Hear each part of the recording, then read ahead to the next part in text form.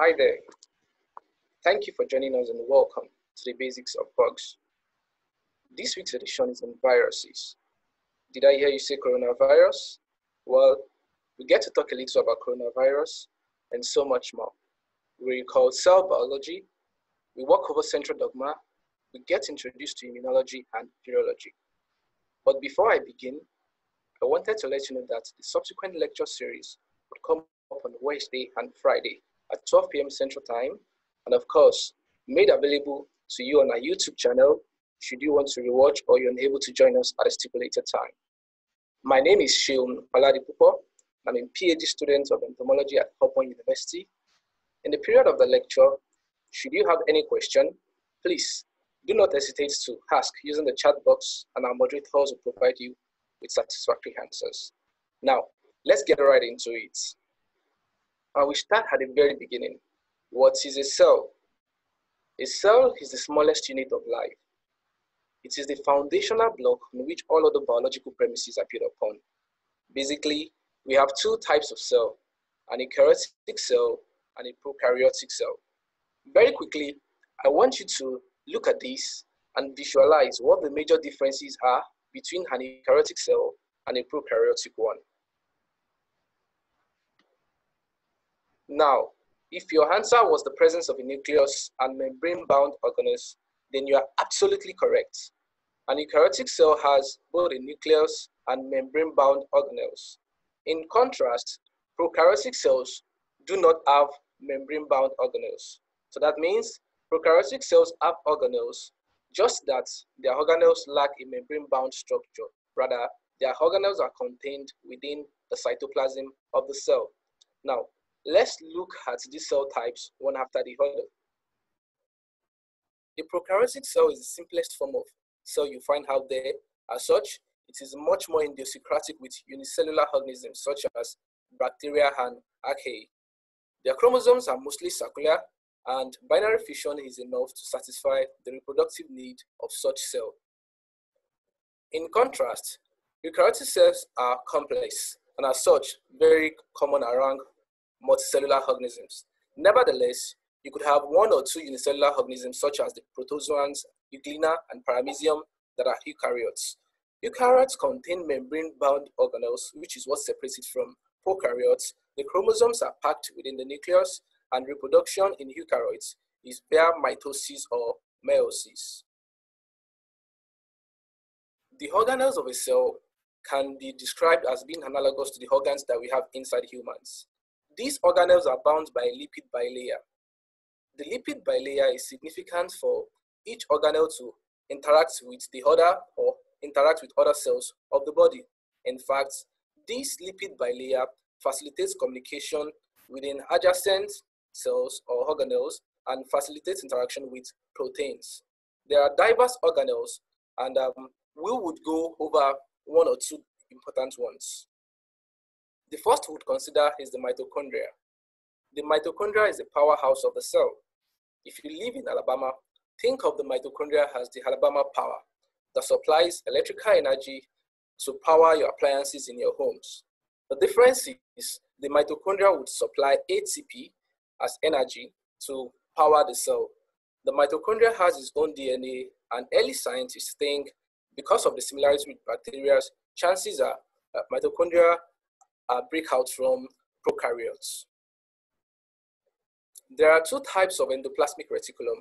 You have the smooth endoplasmic reticulum, which acts as the storage organelle of the cell. So that means in cases where the cell needs to perform a particular function, let's say locomotion, it does not just start synthesizing calcium. What it does is it goes to the storage organelle, gets calcium, moves them to the muscle cells, and initiates locomotion, while the rough endoplasmic reticulum is involved in the synthesis and packaging of proteins. The nucleus acts like the brain of the cell. It controls eating, movement, and reproduction. The nucleus contains a particular material known as chromatin, which is made up of DNA, RNA, and nuclear proteins. Now we move to central dogma.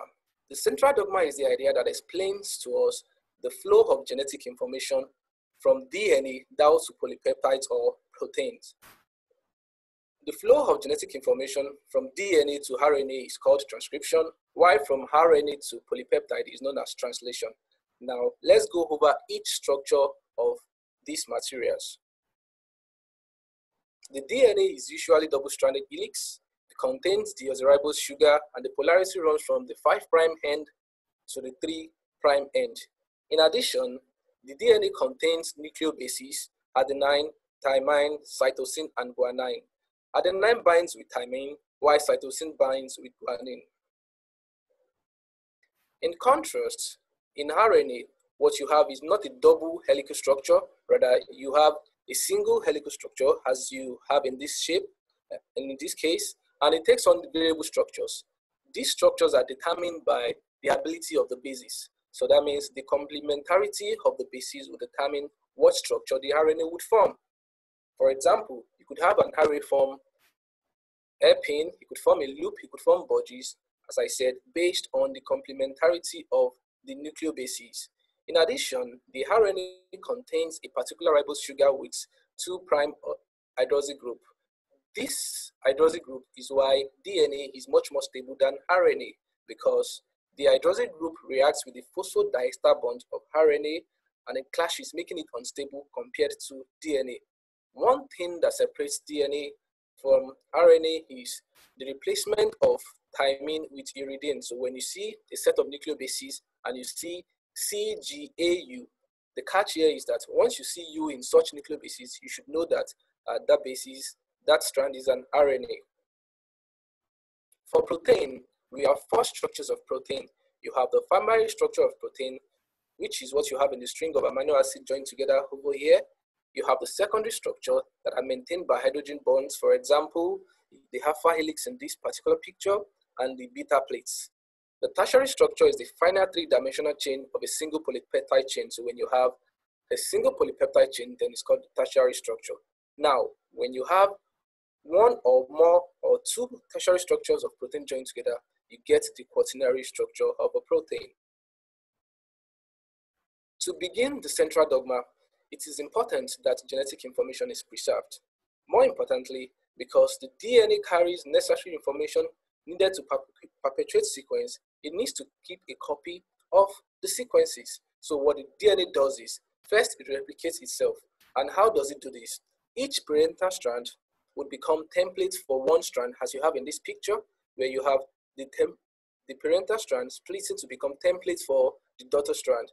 In addition, this is called semi-conservative replication, where you have a parental strand splitting to become templates for the daughter strand.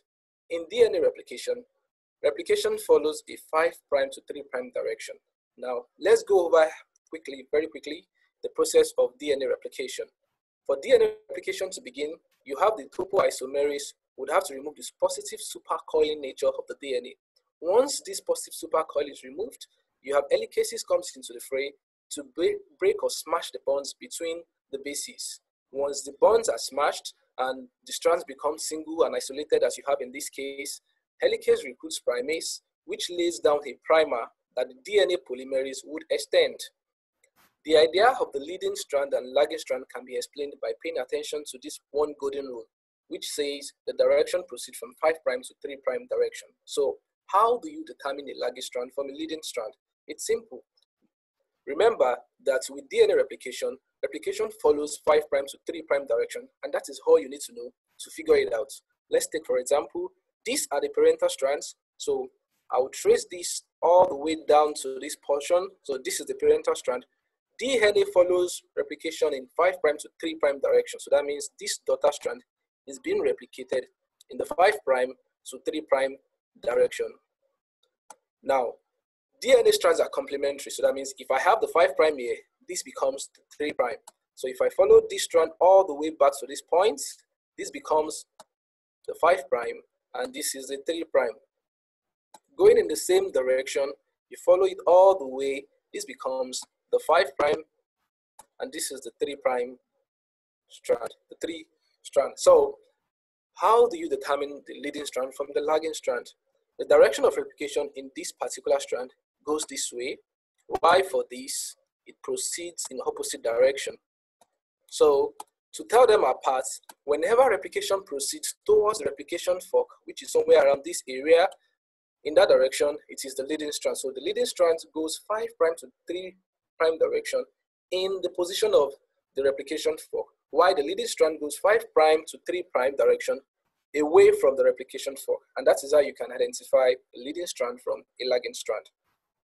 Once DNA is replicated, the next phase is transcription. In this case, you have DNA being converted to RNA. For transcription to begin, you only need one strand to get transcribed, which is the antisense strand. And the RNA polymerase would bind to the promoter on the antisense strands, and the replication, the transcription follows 5' to 3' direction, as you have in the case of DNA. One thing I would, however, say here is either of the strand could be the antisense strand. It depends on the transcription factor on the promoter region. So the transcription factor on the promoter and the ability of the RNA polymerase to bind with either of the strand determines which becomes the antisense strand. As with replication and transcription, it is also possible for you to have the conversion of DNA to RNA, and this is called reverse transcription. Reverse transcription is a mechanism that is commonly exploited by most viruses like retroviruses, where they pick an RNA template and make a DNA copy from the RNA template using a short primer. Let's review the case of a retrovirus. What a retrovirus does is it attaches itself to the host membrane via its spike proteins. Via endocytosis, it releases its nuclear material, genetic material into such cell, removes the code, and uses reverse transcriptase to transcribe the RNA into the DNA. Now, viruses are super smart. Once they go into or gain access into an host, what they do is they use or utilize the host machinery to work for themselves. They shut down the host complex, and they make sure that all the host does is uses their own DNA to make RNA, and that's the case where you have DNA making mRNAs. The mRNAs become assembled and they bond up the cell to become new virions. The final process of central dogma is translation, where you have mRNA conversion to protein. Translation requires 4 primary components. You need the ribosomes, the mRNA, the tRNAs, and the amino acid tRNA synthetases. When you place an order for a particular item on Amazon, the order gets worked up on a particular office, and a particular warehouse takes care of the order and ships the order to you. Now, before the item is shipped to you at the warehouse, it has to be packaged. And in the same case, the ribosomes in this case acts like the warehouse where everything gets packaged before protein is shipped to cells that require them. So the ribosomes is the site where translation occurs. Think of the ribosome like the warehouse where the particular item you order on Amazon gets packaged. The ribosome contains 3 sites: the amino acid site known as the A site, the peptidase site known as the P site, and the E site known as the hexase site. mRNA is associated with only 2 of these sites, the A site and the P sites. mRNA contains codons that are read in triplets, and the tRNA also contains anticodons that must be complementary to the mRNAs. The function of the amino acid tRNA synthetases in this particular mix is to drive specificity. What that means is, let's take for example, the mRNA contains a codon AUG, A, U, and G. So that means the tRNA must contain complementary set of codons too. So you have G pairing with C, A pairing with U, and A pairing with U. So that means for this tRNA to be attached to the mRNA, it has to have these complementary anticodons. Nevertheless, to insert methionine, amino acid tRNA synthetases drive specificity. So that means it is possible that what you have here is cysteine and not methionine, even though the anticodons would naturally incorporate methionine. But because the tRNA, the amino acid tRNA is telling the tRNA to insert cysteine whenever you read methionine, it could change what is being incorporated eventually. So that means, in the grand scheme of things, the amino acid tRNA synthetases would actually decide what particular protein becomes incorporated eventually. And this takes us to immunology. Immunology is the idea that explains how an organism utilizes cells such as the B cells, the T cells, to protect itself against invaders such as Joe and friends. We have two types of immune system. You have the plant immune system and the animal immune system. We'll go over first the plant immune system. Plant pathogens utilize various strategies to gain access into plant body. For example, you have the PAMs, which is pathogen-associated molecular patterns or microbial-associated molecular patterns, and bacterium sneak via lenticels and stomata, which are openings on the plant cell to gain access into the cell. Now, for nematode and aphids, these guys don't need to sneak. They are much more direct. Their approach is much more direct, and they insert their stylets into the plant's body. For fungus, well, they've taken entry into a whole nother level. So what they do is they invaginate their feeding structure, known as ostotrium, into the plant's body. Now, when all of these pathogens gain access into a plant cell, what they do is they release certain things called virulence factors, known technically as effectors. Now, how does the plant respond to these invaders? The plant has two lines of defenses. The first one can be likened or described as the city police, while the second one is the highway police. So you have the city police maintaining order or arresting invaders in this case within the city, while you have the highway patrol checking what is happening on the highway. So for the plant cell, the city police here are the pattern recognition the highway police rather are the pattern recognition receptors that would go over the transmembrane looking for invaders to pick up. While for the city police, you have the node-like receptors also surveilling within the city to see where you have foreign invaders. Both defense mechanisms would recognize these effectors and they will trigger the PRR would trigger PTI, which is PAMS triggered immunity, while this is effector triggered immunity. Once these immunities are triggered, what happens next is the plants would suffocate. By suffocation, it means engulf.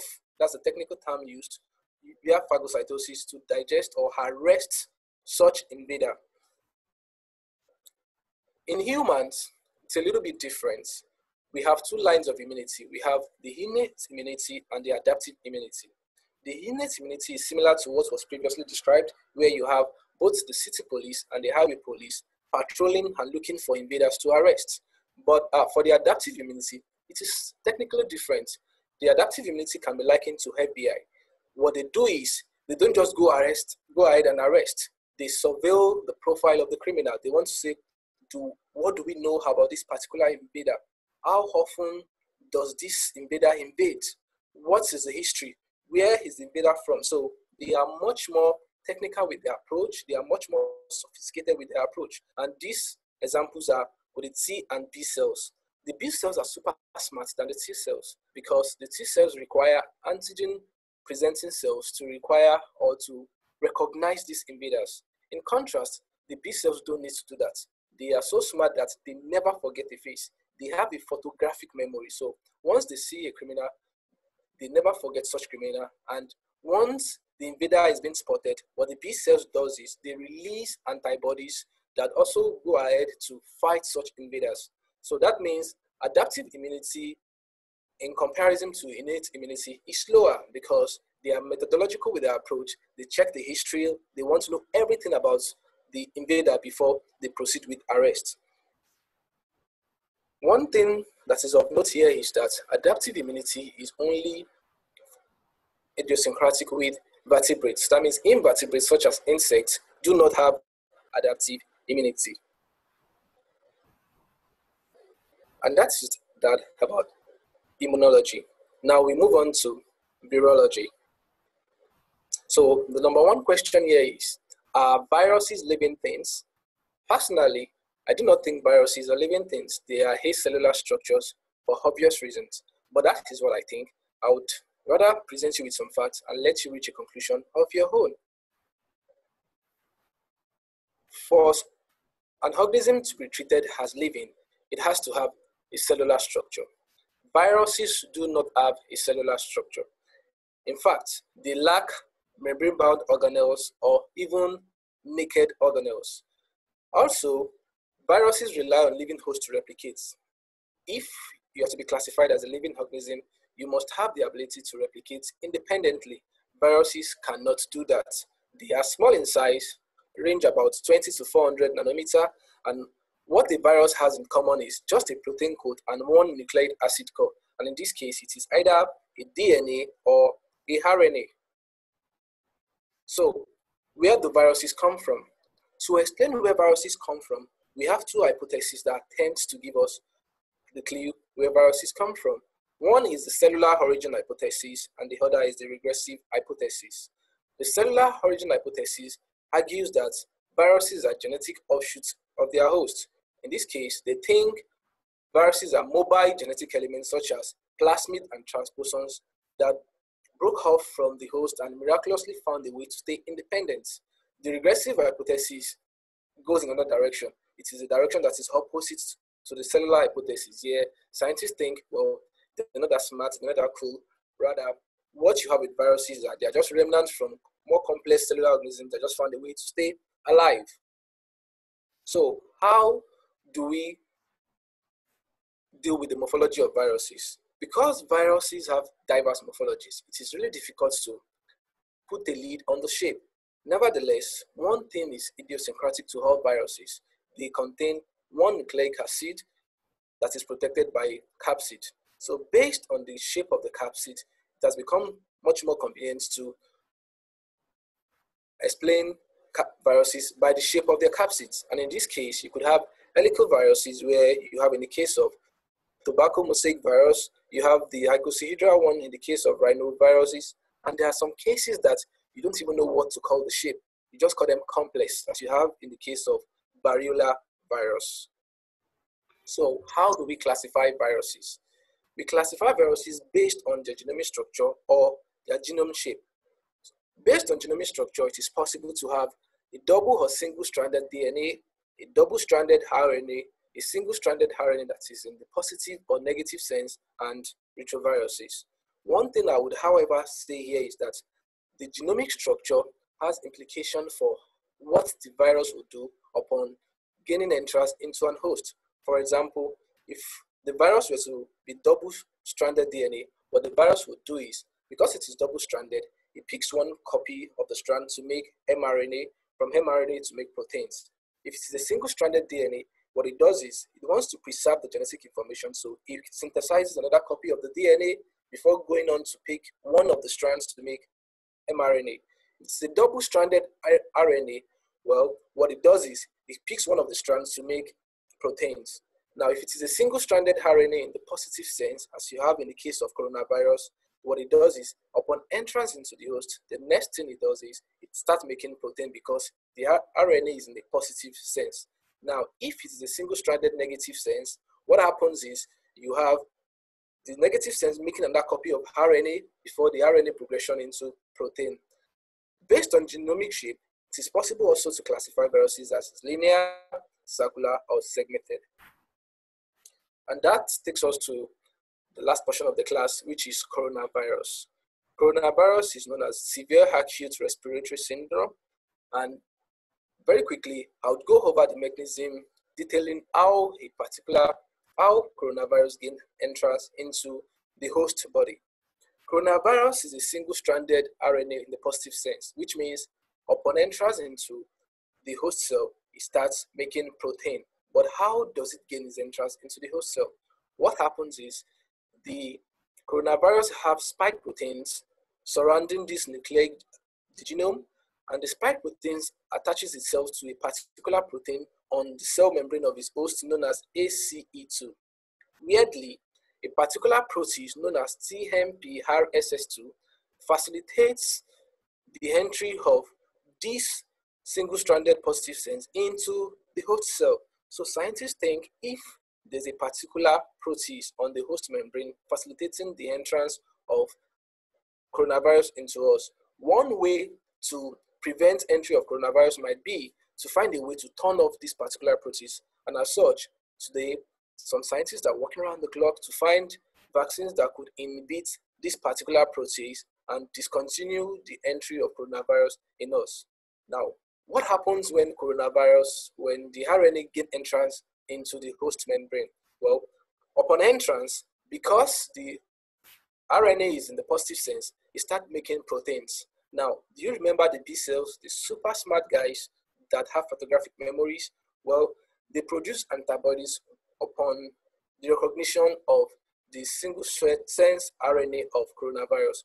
Once these antibodies are so massively produced that it becomes a problem for us. How does it become a problem for us? These antibodies are rich in cytokines. Unfortunately for us, there is a certain level of cytokines that we can tolerate.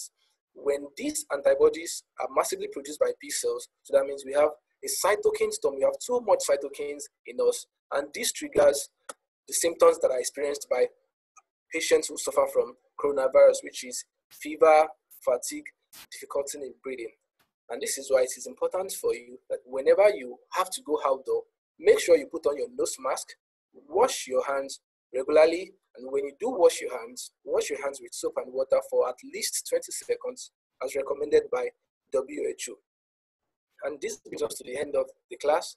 I would like to thank our lesson developer, Luis Mendez, our moderators, Louis, Chelsea, and Horton, the FSR and Entomology and Plant Pathology Club, and the Department of Entomology and Plant Pathology upon University. Thank you very much.